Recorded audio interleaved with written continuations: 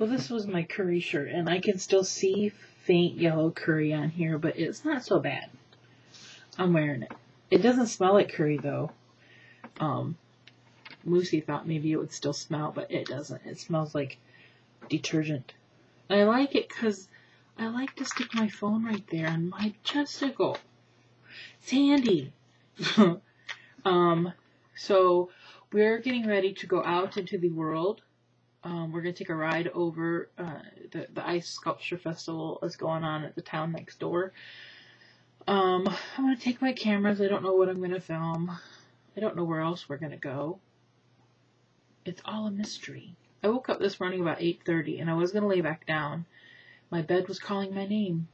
But Dad got up and then I went in and fried some bacon and some potatoes, and he went to the store and got eggs, so we had breakfast.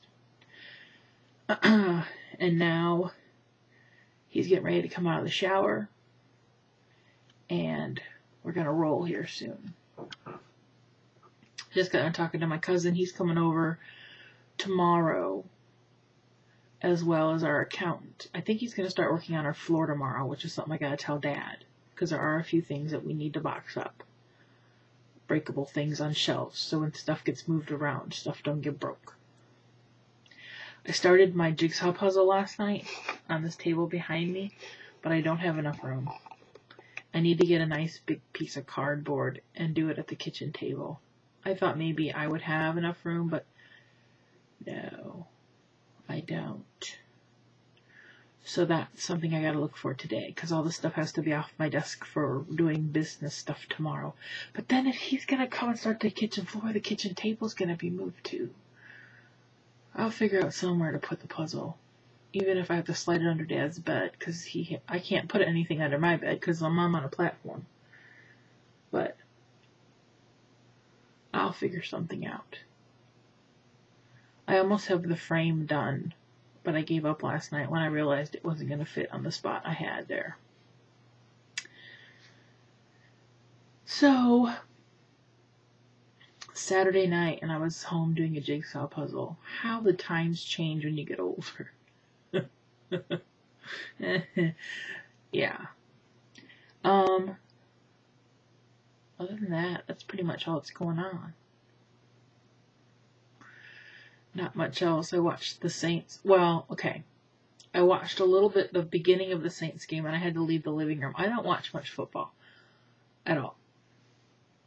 Dad watches a lot, but I wanted to see at least one game of the Saints, because I had it in my mind that they were going to go to the Super Bowl, and then they were doing so bad there right in the beginning. I had to leave the room. I'm like, I am a bad luck charm. So I left, and then I was sitting in here doing, what was I doing in here when they were playing?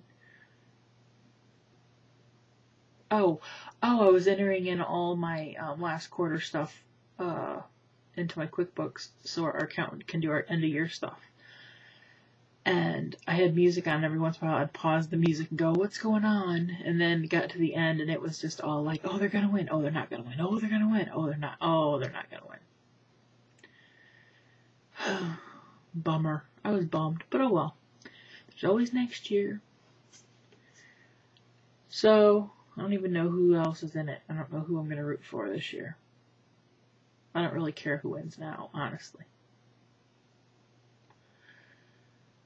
Alright, I'm going to go finish getting dressed. I got to get my jeans are right here I'm going to put on. I still have my jammy bottoms on.